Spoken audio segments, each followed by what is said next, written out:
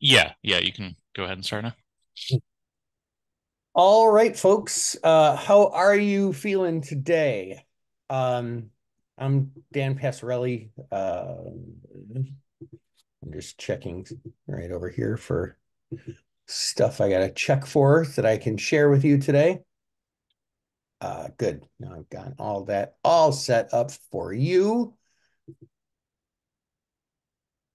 Perfect. All right. So yeah, please enter your symbols. T Downey says good. I don't think you want me to check symbol GOOD, do you? I think you're just saying good. So while you are waiting, here's what I'm checking. I'm checking for what stocks have earnings coming out after the close today because we're in earnings season. And earnings season is a big deal. Earnings season is kind of what I do. One of the main things that I do. And so Alcoa apparently has earnings coming out after the close today. But oh yeah, okay. Thank you, T Downey. I much appreciate that. Uh Loud and clear. Yes. Good. I'm glad that you can hear me loud and clear.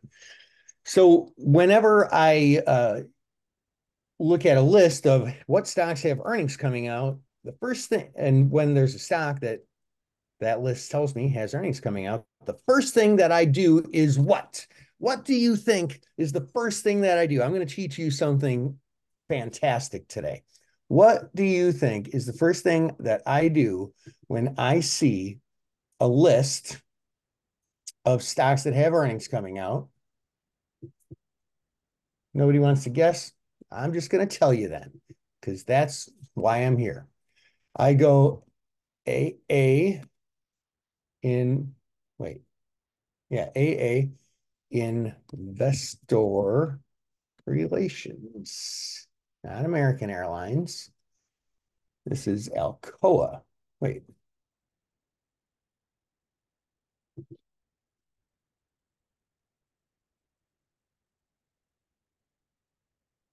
Alcoa investor relations presentation, or just investor relations. We go to present, or we go to events, and we look at the old events calendar, and April 17th, which is today at 5 p.m. Eastern time today, we have the earnings presentation and conference call because that's really, I don't know, if you don't trade earnings much and you don't follow it much, I don't know if you're aware of this, but that's really what you're trading is the conference call information. The conference call has been shown by a study out of Northwestern, and I think there are 3 university professors involved in it, have the greatest likelihood of um, predicting follow through direction over the next, I want to say it's 24 or 48 hours than the actual earnings numbers itself. Not that I trade what's after the earnings announcement, but um, that's what moves the market, really. So, like, it will move a little bit as soon as the number comes out, but what really moves the market, what really matters is the conference call. So that's what we look for as far as time goes. Okay, so Alcoa right here, I pull up the chart, but I don't look at the chart. You want to know why? Because when I trade earnings announcements, do you know the one thing that I don't do is I don't commit to a direction. I traded completely from a volatility standpoint, non-directional. So what I do is I look at the options. And by the way, um, I am doing a complete presentation on well, I say presentation. I'm doing a complete online training of our earnings trading process, um, beginning next week. And you're invited. You can register for it by going to markettaker.com/reg. And I'll post that link in here. Markettaker.com/reg, short for register. And you're invited to attend that online training next week where I go through how our system works. So I look at this and like, here's basically the gist of it. Okay. I look to see if a time spread uh, measures out to being a logical trade. And there's a great deal of technique involved there. But the one thing that I do know is that over the past 5 years or so, a trade in Alcoa triggered 3 times, time spread. No, actually, one of them was a straddle. Now that I'm looking at this, 2 of them were time spreads. One of them was a straddle. And all 3 of them were winners. I keep track of that, not necessarily because if it won in the past, it's going to win in the future, but it gives me an idea of whether the market makers are likely to accommodate my exit. Because quick little poll here before I even go any further. Who here trades earnings? Give me a I do if you trade earnings. Give me an I do in the chat box right now, please, if you trade earnings. I would appreciate it. Or give me an I don't if you don't trade earnings. And I'm from Chicago, where you have to vote at least once. So throw that in there. Okay. Ooh, no. Oh my goodness. Let's talk about this for a second. The first 3 responses here were all no's. And I bet I know why. Because it's really freaking hard to make money trading earnings because we're all so used to thinking that we need to trade direction. No one can predict direction on an earnings trade. It's not possible because if it overperforms or underperforms analyst expectations, um, it may or may not go that way. Hey, Chunmei, I will. Hey, you've been in some of my personal webinars, haven't you? I recognize that name. In my parts, it's not a super common name, so I'm thinking maybe it's the same person. So yeah, I'll get to time spread in 1 second. So yeah, okay, let me just get to time spread right now. So a time spread is an options trading strategy, which is also called a calendar, which adds to some confusion. Those terms are synonymous, where a trader buys one option and sells another option. Both are on the same stock, both have the same strike price, but they have 2 different expirations. We're always buying the longer term and selling the shorter term. And I'm gonna I'm gonna give you a big part of the crux of this strategy that I use, but don't trade this until you actually see the online training that I'm doing next week because there's some nuance to this. Basically, here's what we're doing is we're buying the day before an earnings announcement, or technically I should say the session before the earnings announcement, because this trading session that we're in right now, today's trading session between 9:30 and 4 Eastern time, is the session immediately before the announcement, which is right after the close. If it's after the close today or before the open tomorrow, today's session is when we would make the trade. So we're putting on this trade going into earnings, and we're going to take it off tomorrow. All right. But right now, I'm teaching you kind of how this works and how we think about lining it up, et cetera, et cetera. But I never make these trades until the last hour of the day. If you're taking notes, write that down. We don't make earnings trades until the last hour of the day. Why? Couple of reasons. One is because when it comes to time spreads, and I'll just kind of haphazardly ish model one out here for you. Um, this is probably not the one I would actually trade, but basically what I'm doing when I'm looking at time spreads is I'm looking for, oh, I got the wrong strike here. Sorry about that. Let's get rid of that. Buy that puppy, sell that puppy. Basically, I'm buying a lower volatility and I'm selling in probably inflated volatility. There's several steps we have to take to verify that statement. Basically, what we're doing is we're looking for the front volatility to crush, to go down, and we'd model that out. I have like a whole spreadsheet. Here, I'll show you what that looks like. I have a whole spreadsheet where I put in all the data that I need, including the haircuts, et cetera, back vol, bottom out. And when we put this on, as long as the stock doesn't move too much, we win.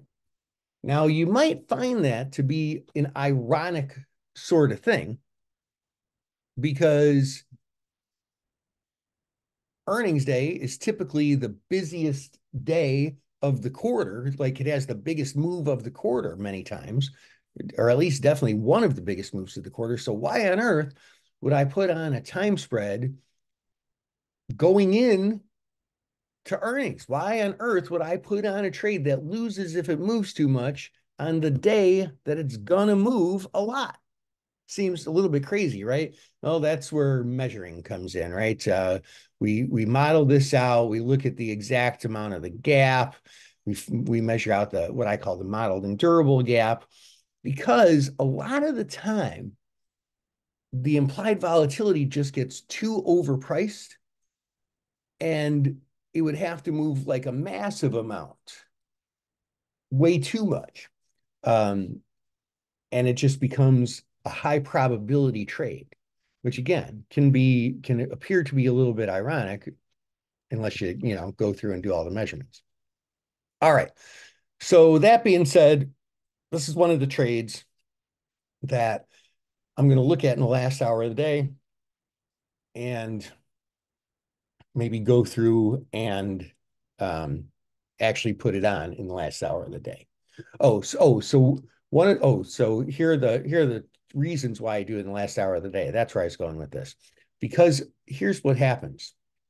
What we're really trading here is this front expiration having the implied volatility being too expensive.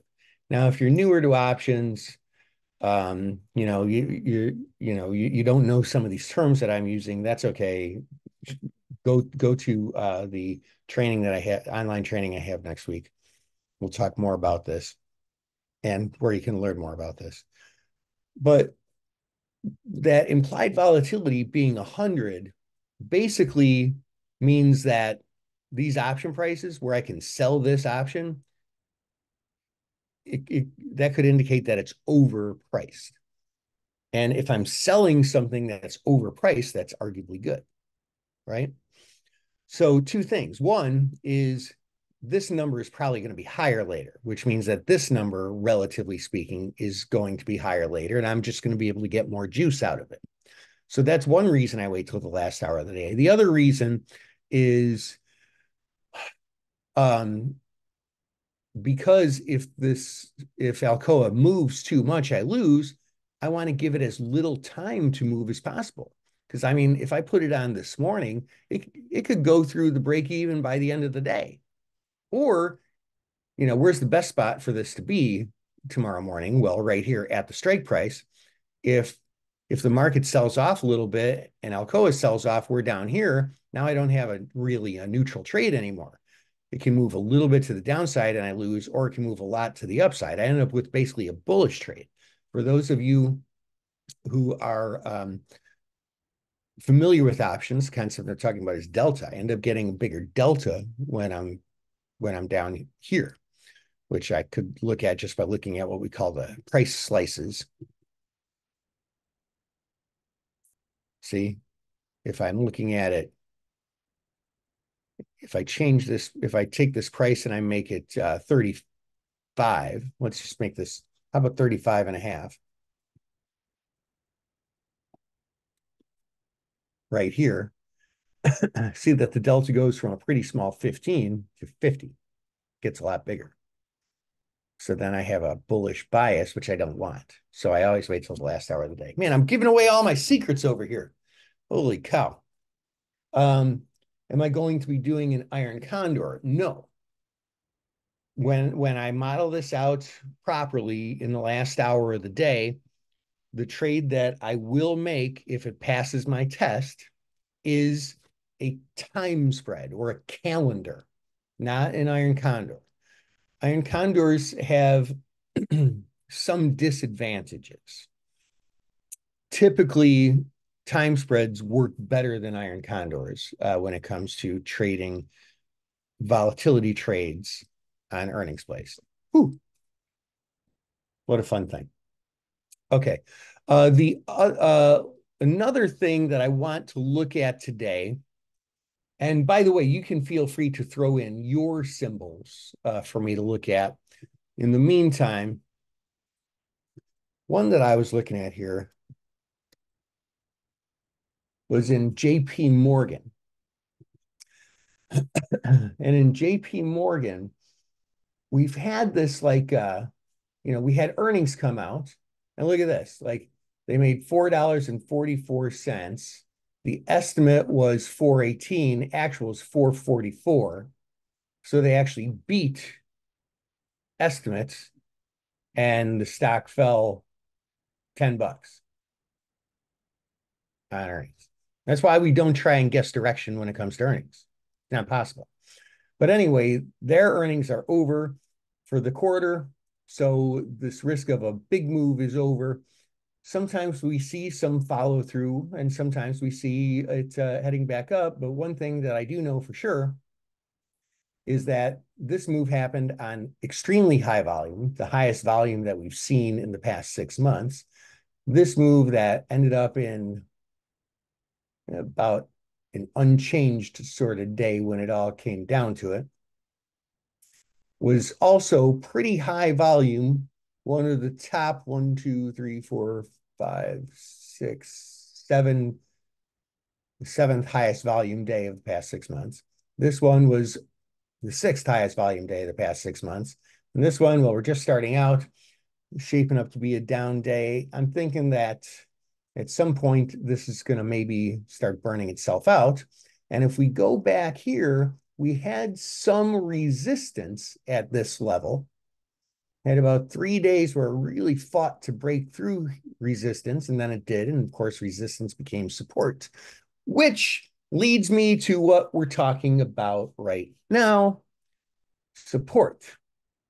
So an interesting trade to look at here in JP Morgan is a put credit spread. And Fred, probably I'll get back to your comments in 1 second, but yes, I am. I'm looking to take advantage of the IV crush is how I put it. But that also happens with time spreads. But we get more protection when it comes to time spreads. And we make more, basically we make more and we risk less when we use a time spread to trade earnings instead of an iron condor. I'm definitely looking forward to. Oh yeah, it's a debit because it's a time spread. Yeah, that's sort of confusing. And I'll get back to that. Yeah, because you're bringing up some good points to talk about. Don't let me forget. I'm going to get back to that Alcoa trade. But here, let me finish with this one. So resistance became support And right now we're sitting at support. 180 is support.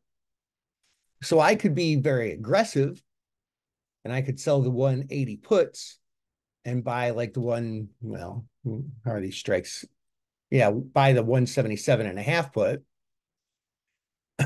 I could do that for the ones that expire in 2 days, and I'd have a pretty nice meaty trade. But the problem is I'm only 20 cents away from running into trouble if I make that trade.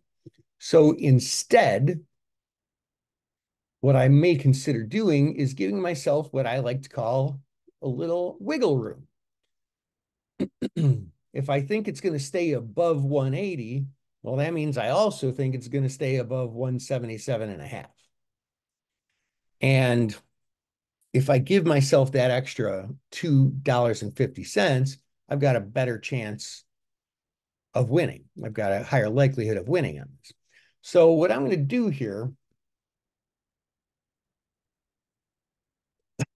is look at this 177. In fact, I actually kind of like this trade, especially since it's only a 2-day trade. We do have the weekly unemployment figure coming out tomorrow, and the beige book is today. So I don't want to put on any really big trades or anything, but let's just model this time spread out. Or not time spread, put credit spread. It's $2.50 wide. 177.5 minus 175 is $2.50. I use what I call the 10% rule, that the credit I need to bring in, or the credit I bring in, needs to be at least 10% of that strike width. So I'm like right there on the threshold. But it's only a 2-day trade. As long as it doesn't go down below 177.5, the trade wins. And so we're looking at like here. I kind of like this trade. I don't like that the market itself is pretty heavy, but I like it enough to, oops, going the wrong way. I like it enough to just dip my toe in the water here.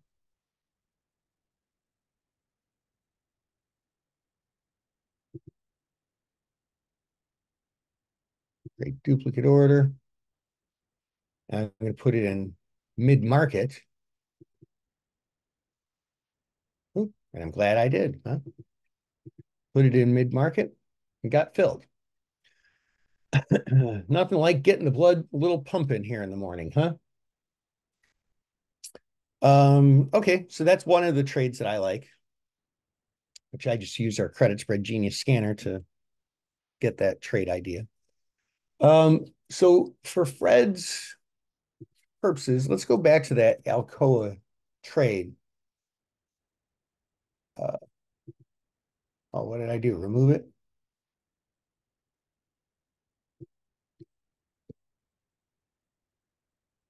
Yeah, see, look. This is why exact reason why I wait till the end of the day. This was about 30 cents higher earlier. So I probably don't want to do the 37 strike now. If I was making this now, I do the 36.5 strike. I always want to do the closest to the money strike. So Fred asked a very intelligent question. So if what we're looking for is for the volatility to fall, why on earth would we be having a net debit transaction? Doesn't that mean that if volatility falls, the spread gets worth less? We pay for it. If we pay for something, we want it to get worth more, right? So here's what makes time spreads tricky, whether they're earnings time spreads or not, is that you're buying one option, you're selling another, and you want low volatility. Low volatility, from the historical volatility standpoint, we don't want it to move too much. And from the implied volatility standpoint, we want the implied volatility to fall. But here's the thing. The implied volatility is going to fall more in the front expiration and just a little in the back expiration. And I have tools to measure all those out to help estimate how much that is. And that's what I use to see if the trade makes sense. But, if this one, I mean, if both volatilities fell to like 50, this one would fall 50 points. This one only fall 11 points.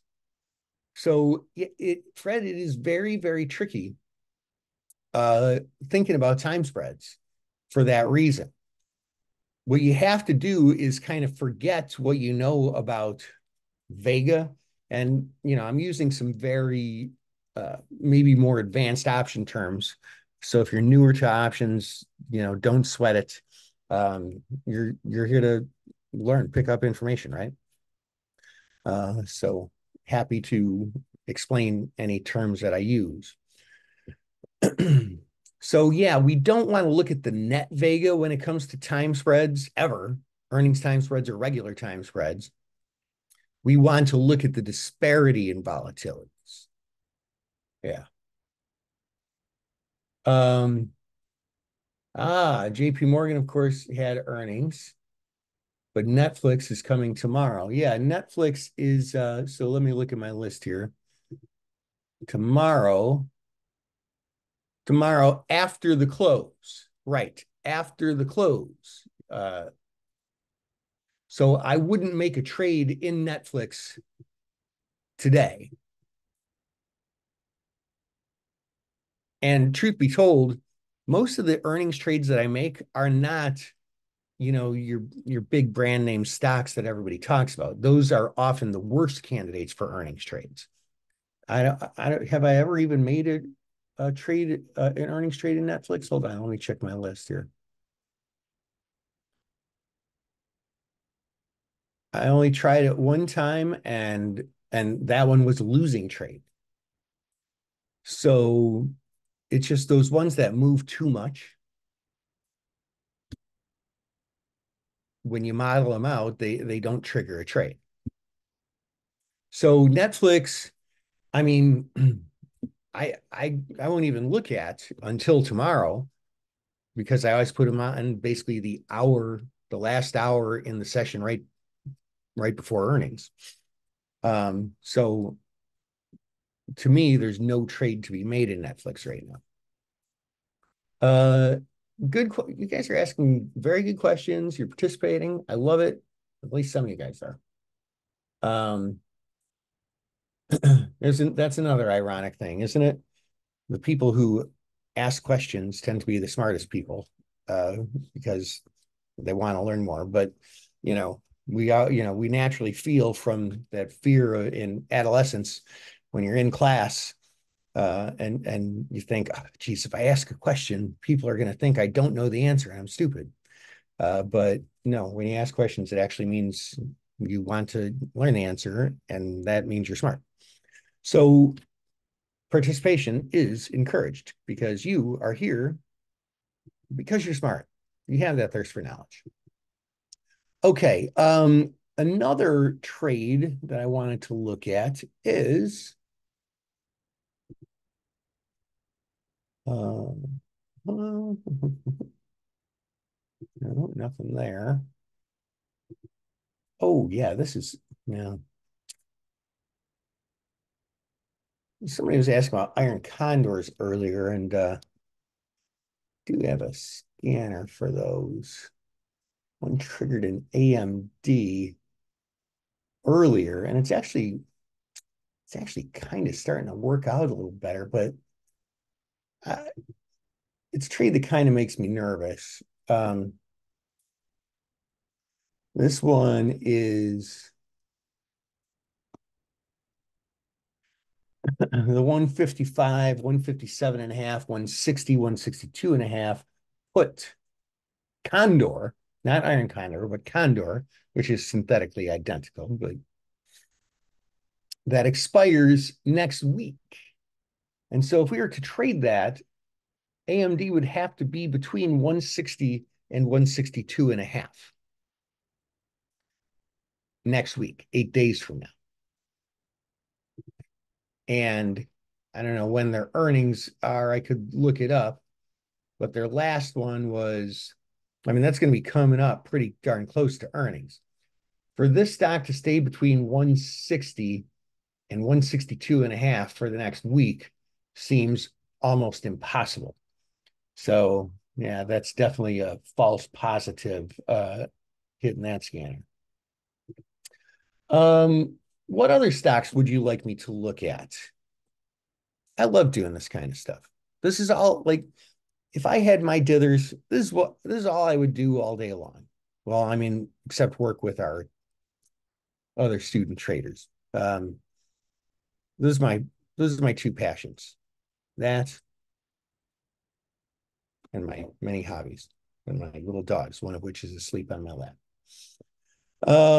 Okay, what other symbols you want me to look at here, folks? Huh? I am yours for the next 33 minutes. All right. Well, another interesting one to look at is Citigroup. So many of the banks have already announced, many of the big major Wall Street banks have already announced. So Citigroup, and actually this is pretty interesting too here. Let's take a look. So the estimate for earnings was $1.28. Actual was $1.58. Sucker popped up and then came right back down. And you know, people digesting the information from the conference call. It crossed below the 21-day moving average, which is very often a very strong indicator that there will be follow through. And you can kind of see this one had a couple of days of follow through. So, you know, like they're typically short term trades. I mean, this one had, well, 6 months of follow through basically. Probably would have got in here and exited here, but and then, you know, so therefore the 21-day moving average ends up being a support or resistance level until cross, and then it's a resistance or support level. So yeah, we popped up on the earnings beat here, but then it came down as people digested the information from the conference call. And then we got that classic follow through the 21-day moving average. When it went through the 50-day moving average, now that's a big deal because that acts the same. But it's usually, excuse me, an even stronger support or resistance level. Here it busted through resistance, which became support, and never looked back until yesterday. Closed below it. Now we're back above it, which would just basically be like bouncing off support. Even though it went through it, you know, it kind of still counts as bouncing off support.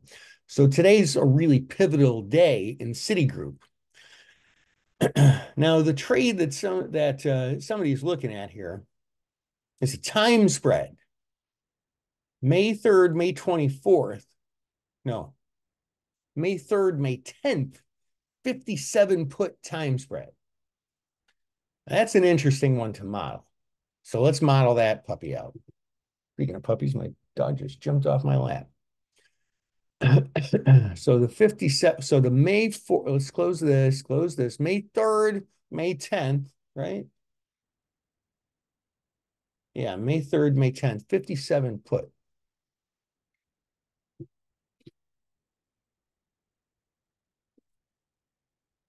Oops.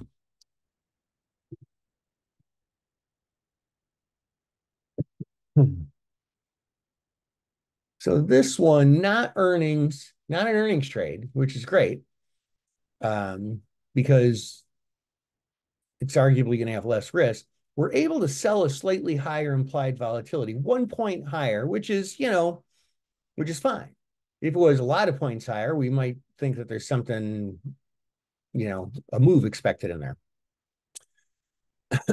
So, let's model this time spread out here. So we sell the 57 puts here. So this is actually a slightly bearish time spread.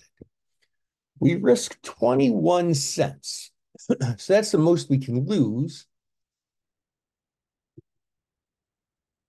And our break even here, this is on tomorrow's days, our break even, we hold this until May 3rd, which is like 2 weeks, right? The stock has to stay between 55.33 and 58.82. Let's slices to chart. So it's got to basically stay between these two red lines. So interesting. It looks like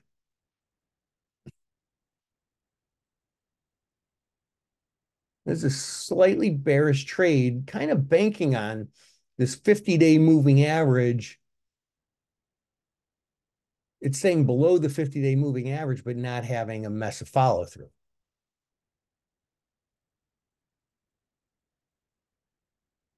Yeah, interesting. Pretty high volume days here. So did the move burn itself out? Well, one of my favorite tools for that is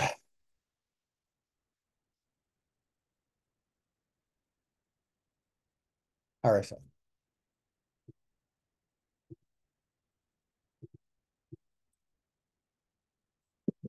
But no, we're not getting an oversold signal in RSI. So let's remove RSI. The other one I like to check is slow stochastics. There, we're not really getting a full oversold signal there either. And when the red line crosses below it,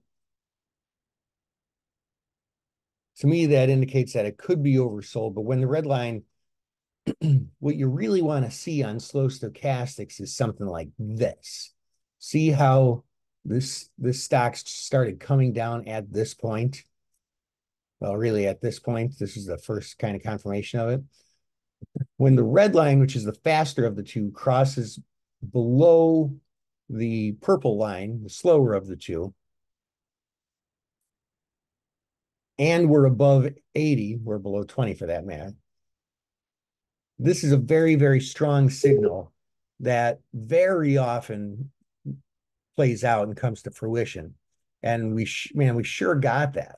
But we don't have that. So this is a very strong overbought signal that worked out. If you would have shorted it, bought puts or something here, you could have made some pretty decent money. But we don't have the oversold signal here. We would need that purple line to be below 20, and then the red line to cross above the purple line and then above the 20 line. And that then and only then would we want to play a bullish figure there. So moral of the story is this is a pretty decent trade. You can lose $200. Best case scenario, make $600, but I always like to kind of go basically take the top of the TP to the zero line and cut that in half. So we're talking about like right about here. Really, our maximum profit's about 300, or a reasonable profit target is about 300. So we risk 200 to make hopefully about 300 if it falls in that range. I don't know. It's not a trade that I love. It's a tempting trade. It's a tempting trade. It's a really tempting trade, but I'm going to forego. I mean, there's kind of one reason why I'm almost don't want to forego it, because this is a heavy market, and I took a positive delta trade in another one of the banks just now, JP Morgan. So if I take this slightly negative delta trade, that balances out, and it balances my sector risk out. So then I'm not bullish on the banking section. I'm neutral on the banking sector, and hopefully that both of these trades work out. So I'm kind of tempted to make. I'm kind of tempted to make this. I'm going to make this trade here. but I'm just going to do a really small. It's a dipping the old toe in the water here.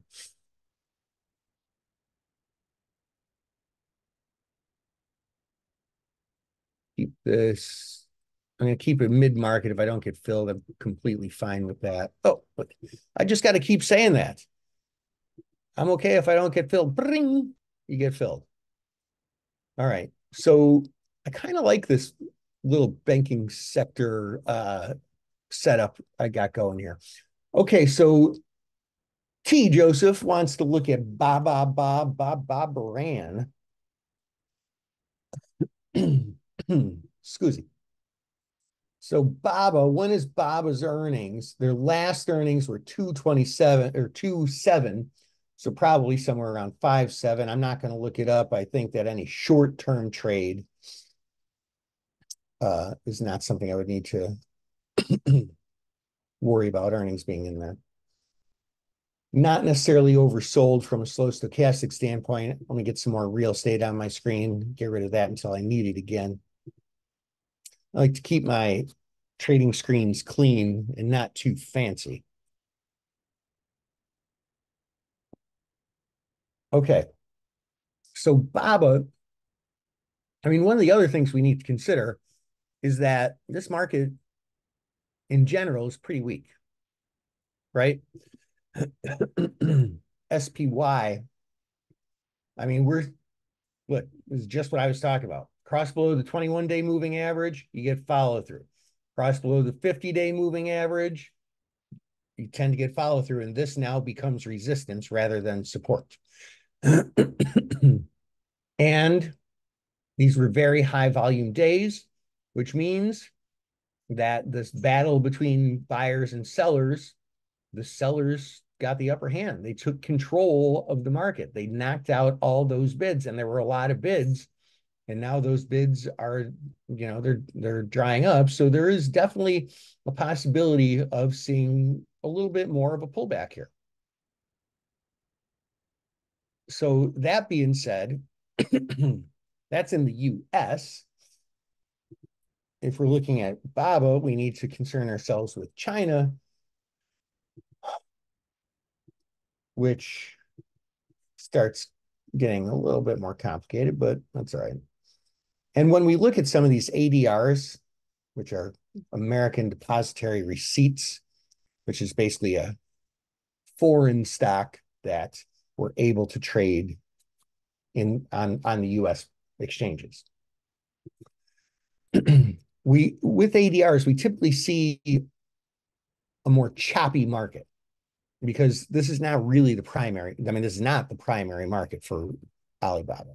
We get a crap ton of volume in it, but it's not the primary market. So, I mean, we're here, but there's no in the 6-month period. There's the dots. In the 6-month period or this year period, we're not at a support level. I mean, support was here at like 70 and a half, right around here. We busted through that level, and now there's really nothing until we get down to about 67-ish. Same thing here, but we have like almost like a death cross, but shorter period moving averages. 21-day cross below the 50-day. And then the stock itself crossed below the 21-day, crossed below the 50-day, peaked its little head up with, and this is what's called choppy, where we get these, well, we call this an island reversal. Typically, the perfect island reversal, it's just one trading period. Like here, this is a perfect island reversal where we tend to get a lot of follow through. But this is sort of like a archipelago reversal. I'm making up trading charting patterns now. Archipelago reversal.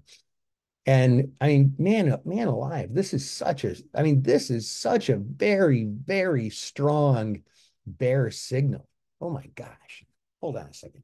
I need to bring my favorite indicators back up here. Let's start with RSI, add, apply, boom, boom, boom.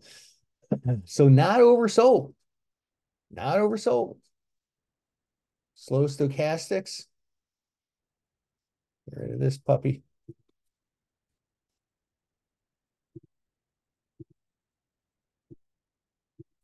Not oversold. So, I mean, this ends up being kind of a interesting little bear play here, doesn't it? Kind of like this. But here's what we got to concern ourselves with. If we're actually seriously looking at potentially making a trade, what we need to do is verify when earnings are. So BABA investor, it's pretty unlikely. Earnings and financial, maybe there. Oh, yes. No, that's what I thought. Events. There we go. More events are coming. Oh, so they didn't even list they don't even list their earnings yet, unless there's a press release, but sometimes that changes. Announces withdrawal, announces December results. Yeah, so they didn't even announce when they're going to have earnings. So, man, if I ever saw a great technical set, and I haven't looked at Alibaba chart in a while. I wish I looked at this a couple of days ago. I wish I looked at it on Monday, but this still has some potential follow through, especially when the US market is heavy. I mean, the Chinese market, I mean, you just look at this chart and you see the Chinese market has problems, even if you don't read the news. I mean, Alibaba is like a bellwether stock. But the problem is the implied volatility is massively high. You know what my favorite thing about trading options is, though? We can take a problem and turn it into a strength. If I'm bearish, my go-to thought is, okay, maybe I'll look at buying puts, but they're probably going to be way too expensive because the implied volatility is way above the historical volatility and like basically in the top half of the past 6 months. Um, so let's look at puts. I always like to buy a little more time than I need so that the time decay stays lower. So these options are somewhat overpriced. Boy, the 30 days are even more overpriced, but that's because that's when earnings is probably around there. I'm looking at these 23-day or maybe just probably the 16-day ones. And I don't want to buy the puts because they're too expensive. So what I'm more likely to do is want to sell like a call credit spread, probably at that 50-day moving average that just became resistance 4 days ago.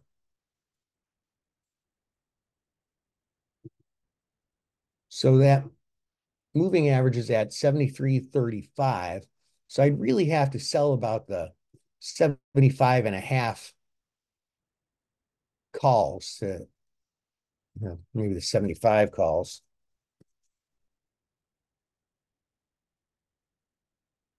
Yeah, you can't really get much for them though. 48 cents. Risking 91 cents to make 9 cents doesn't make a lot of sense to me. You don't want to buy the puts because they're arguably overpriced. The only thing you might be able to do is a put debit spread where I buy in the money puts and selling out of the money put, which actually has a nice volatility skew to it. Let's model that out. Do a nice conservative one where we risk very little. We risk $1 to make $1. Kind of want something a little better than that, I think.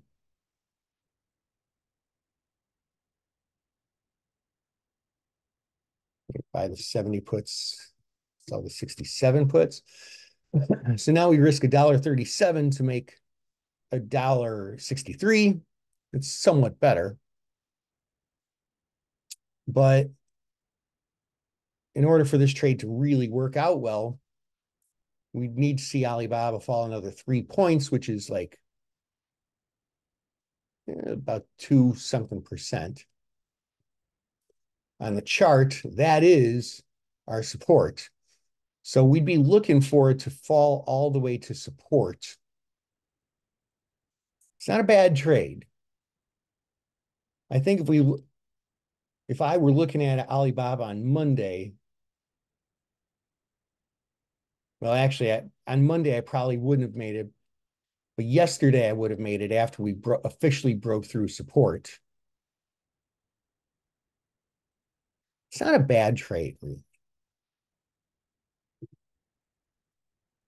I kind of want to track this one. So I'm just going to buy a one lot here, put it in mid-market. If I don't get filled, I don't care. Oh, nope, didn't happen. Okay, so that's my assessment of Alibaba. EFX financial stock, I believe earnings after close to that. EFX, huh?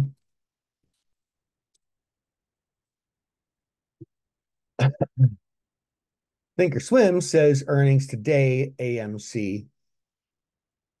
Trust but verify. Famous Russian saying, appropriated by Ronald Reagan. Hey, there we go. Grazie. Recent news, IR calendar. Yep, tomorrow before the open. Okay. Tomorrow before the open. Do you ever wonder, where do all the web pages go when you close them? Is there like web page heaven? I don't know where they go. So, yeah, we got earnings tomorrow morning. So the only thing that I would ever trade going into earnings, Fred, well, there's two things. Either a time spread or a straddle. And those are basically opposite ends of the spectrum. At the end of the day, in the last hour, when I do my complete analysis, if it triggers at all, and 90%, 85% of the time, a trade does not trigger. But of the 15% of the time that a trade does trigger, 90% of that time, it's a time spread that triggers. So, I mean, I'm just going to go here, look at this, and this is just a pre-analysis. We do, holy geez Louise. I mean, look at that. I gotta put this one on my list to look at later for reals. And of course, Alcoa, since we've already verified. We've got a very high implied volatility here compared to a very low implied volatility here. I prefer when there's weeklies, but we don't necessarily need weeklies.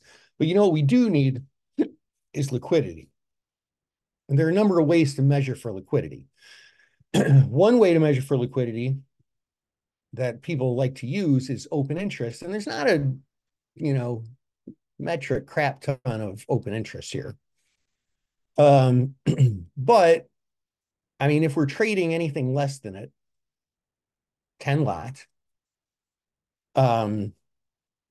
which in this case, I like to put $1,000 into each earnings trade and just make a bunch of them throughout earnings season.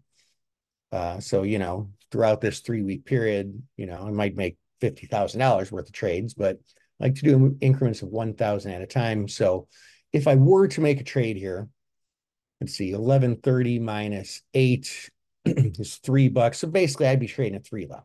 So, I mean, if I'm only trading a 3-lot, this is probably enough open interest to support my trade. So the other liquidity measure that I like to look at is just simply what's the difference between the bid and the ask. And my rule is, well, this is another 10% rule. The offer should never be higher than should never be more than 10% higher than the bid. So basically, we take the bid price, which is $7.90, and take 10% of that, which is 79 cents, no, 80 cents. So $8 plus 80 cents, 10% of it is 880. So the offer is less than 880. So it's less than 10%. This one here is 10%, which is the threshold. Everything else looks to be, well, these 230 puts are pretty darn wide. We actually tend to have better earnings trades with puts than calls. It's the strange little quirk of option pricing. But yeah, I mean, this is one that for sure I'm going to be looking at later. There's a really good chance of this triggering. USO calls. So when you say calls, I am presuming you are talking about buying calls, a bullish trade. Yeah. And we have these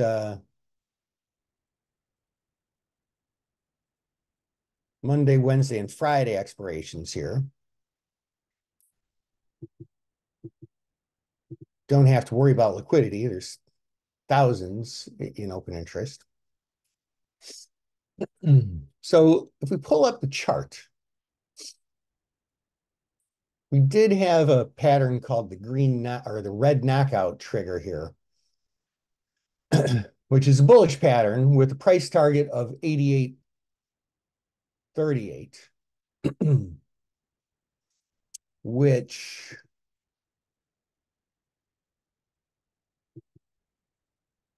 oh, that's a very high haircut.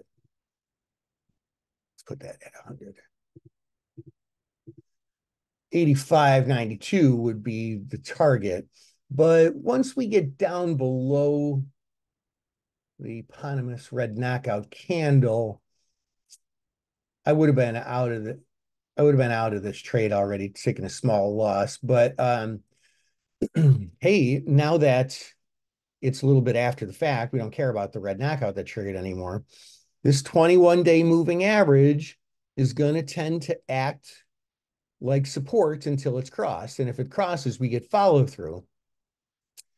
I don't love, we don't have a ton of other support at this level here. So I don't, yeah, there's some support here, right? If we go back to this stage, there's some support here, but not a ton. I think in USO, what I would really prefer to do is wait and see what happens with this 21-day moving average. And if it crosses it, jump on board. If it bounces off it, jump on board. Yeah, oh, Jeff, you're looking for 80 to hold. Yeah, I mean, honestly, I would, gun to my head, do I think the 21-day moving average holds and it bounces higher or gets crossed and shoots lower?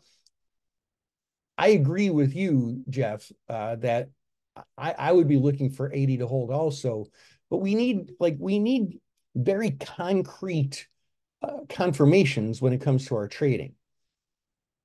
The only evidence that I have that 80 might hold is that we're coming up on the 21-day moving average, which is more likely than not to give a bounce rather than cross. And like I said, either way, if it bounces, we're very likely to see follow through. If it's crossed, we're very likely to see lower follow through.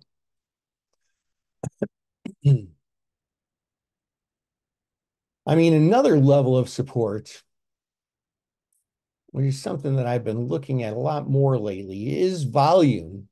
And we can look at volume a number of different ways. We can look at volume at price, but we can also just kind of keep it as is and say, hey, look, this is a day when the stock opened lower, but closed higher on the day. It was an up day. It was up from the open and up from yesterday's close, and it had massive volume, the second highest volume day in 6 months.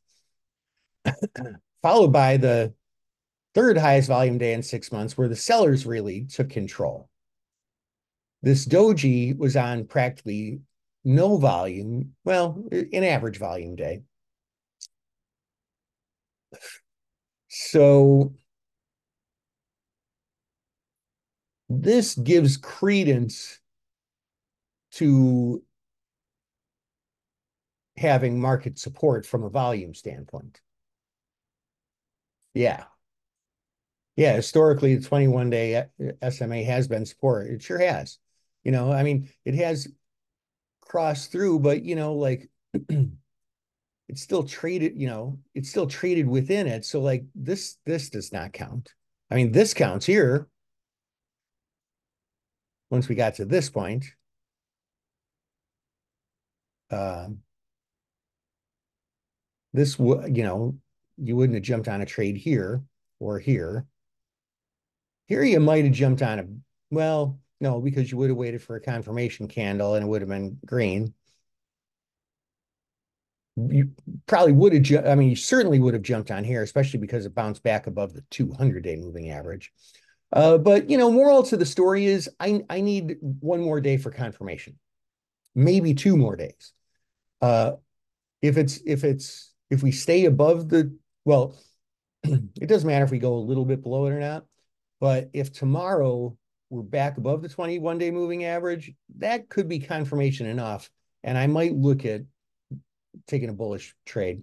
If we close below it tomorrow, I'm going to wait one more day, and then I might look at a bearish trade. But the implied volatility is pretty high. So this is another one where we might have to do a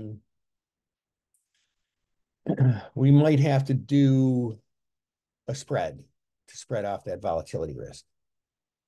Yeah. You guys are great. I love chatting with you guys.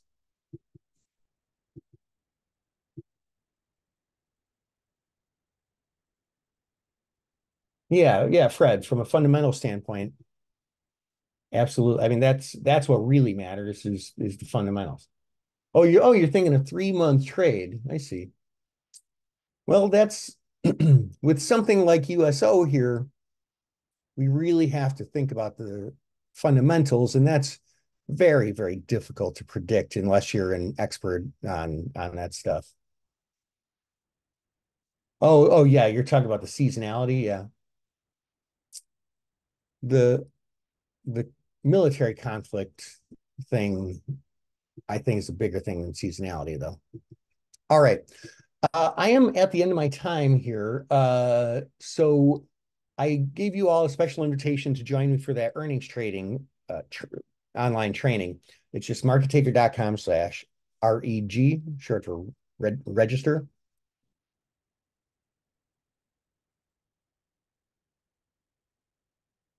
So make sure you register for that. Earnings trading is my thing that I'm known for.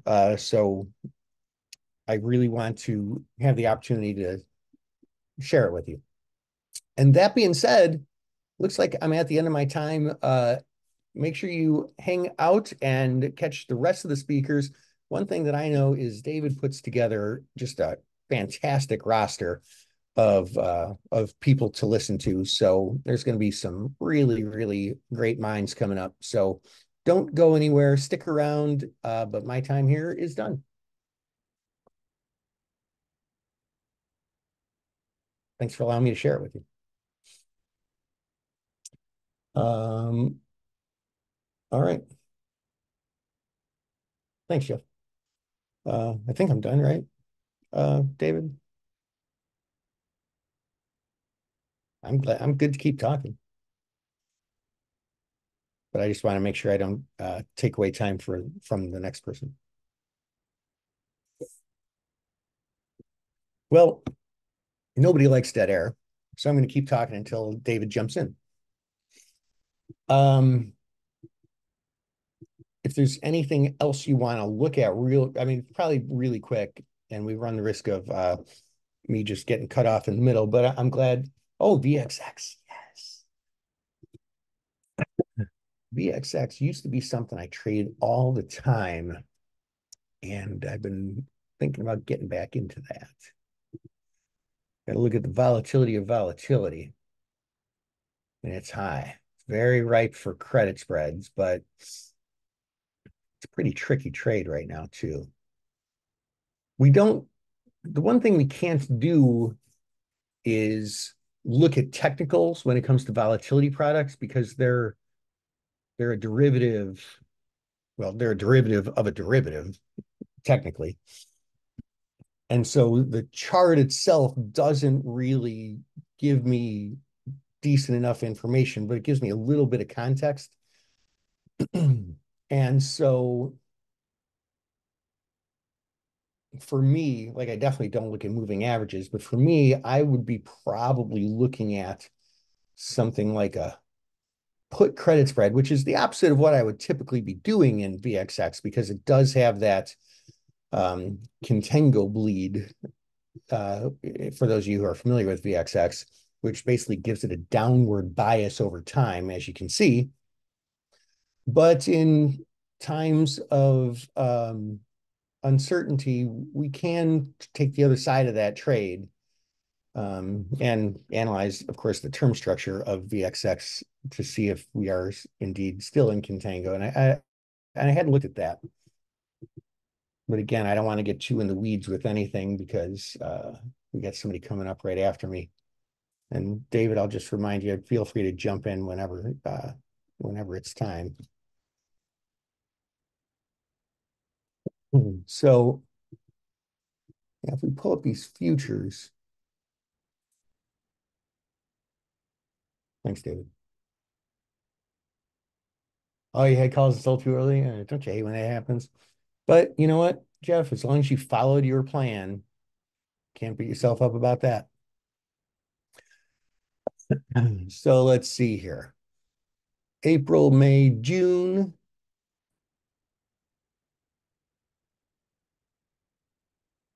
Huh, this is not, that's a pretty flat term structure here. So we're not really experiencing the bleed right now, the typical contango bleed. You go further out in time into July, and yes, we are. But in the short term, and really all that really matters are these right here, April, May, and June, because that's where that's where the rolls are going to be happening, and they're pretty darn flat. So I mean that gives me a little bit more. That gives me a little bit more conviction in taking a positive delta VXX trade.